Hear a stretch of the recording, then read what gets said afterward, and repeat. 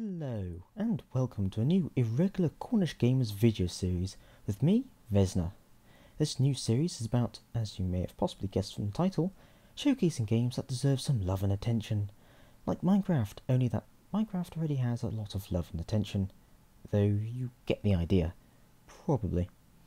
Anywho, our first game under the very, very bright spotlight is Blockade Runner. I think the fastest and laziest way of describing Blockade Runner is that it's Minecraft in space.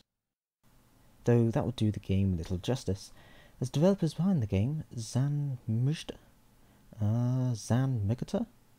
Anyway, as developers behind the game hope to simulate all of a ship's systems, life support, engines, weapons, etc., and other things.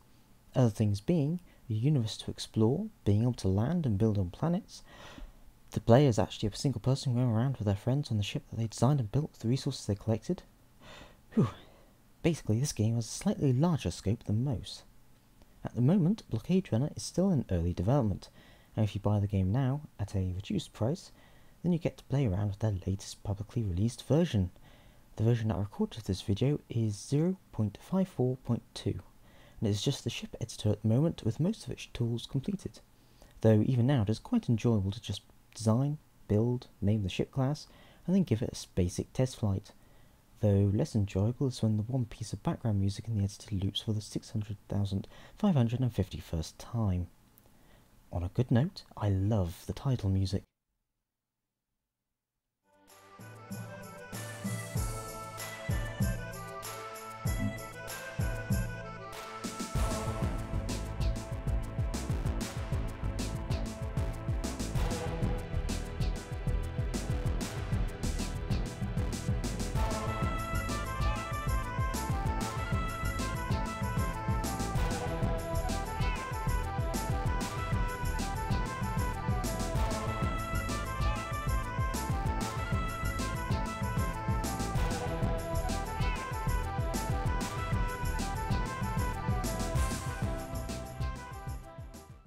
This very short video has done very little justice to Blockade Runner.